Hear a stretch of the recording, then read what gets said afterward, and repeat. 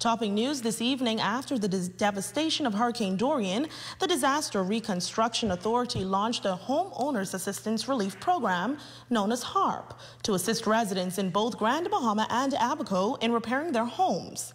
In 2022, 800 homes were identified to repair from both of those islands. Today, the Minister of State in the Office of the Prime Minister, the Honorable Lundy, is now giving an update on this project. Jolanda Thompson-Everest reports.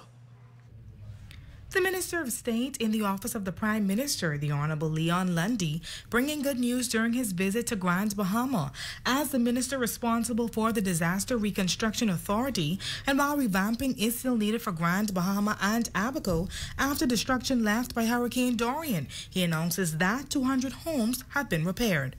Well, so far we've done almost 200 homes, and what we're looking forward to doing is making sure and agitating that the government sends consistent funding in order for us to deal with the number of homes that we have to repair. Minister Lundy makes it clear that the importance of the home repair program is to bring relief to those in need. Bringing relief, almost bringing them back to a sense of normalcy. I know it's been a few years since the storm, and a lot of them feel like they've not been helped at all.